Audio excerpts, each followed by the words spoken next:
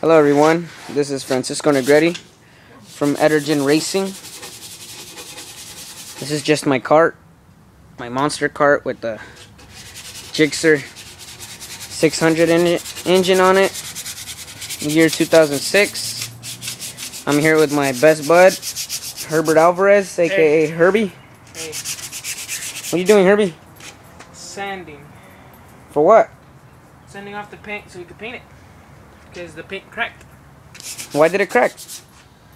Was it when we crashed? Not we, you. Okay, I guess I crashed. I'm just kidding. Yeah, I did crash. How did I crash, Herbie?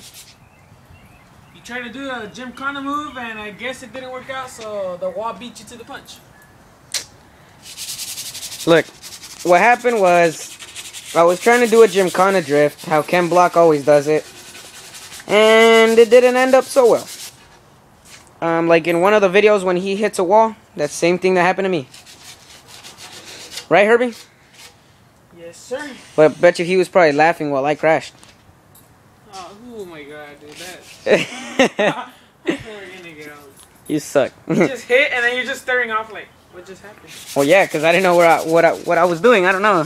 Like I hit hard or something. There's our racing tires. A little dried up already. 11 by 7.10 through 6. Burris. Racing slicks. All of our tools. WD-40. Our old disc brake holder. Here's the disc brake. This goes in there like that. Yeah, pretty bad condition, already worn out. You can see the little lines on it. I broke the bearings. Not this one. This one's actually still running pretty good. I think that one. Yeah, this one has a dent right here. It stops the bearings from running. And I made that dent right there.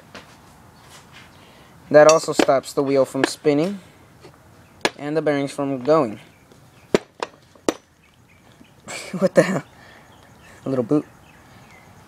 Leave my shoe alone. Our bearing holders, you know. Our brakes. Talking about brakes. They don't work. And like Herbie said, they don't work. A little bit of overspray. But these calipers are so old and used that they don't have enough stopping force anymore. I don't know why. Maybe it's just that we put the bigger engine on it, meaning more weight and more momentum, so it's harder for it to stop. But we're looking for new brakes because the cart won't stop anymore. Is this the axle, Herbie? Yeah, this is the axle. What happened to it? It's... dented. What's up, Dad? We're good. My dad. My dad from work. ¿Viste? Oye, bien bueno. Hello. A ver cuando te bañas, eh? Yeah, I know.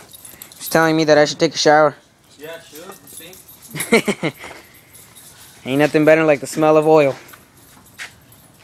But yeah, our axle's bent. We need to get a new axle.